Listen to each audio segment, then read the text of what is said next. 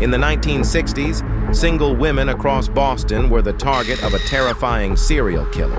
He killed 13 women while posing as a modeling agent, a repairman, delivery person, or a salesman.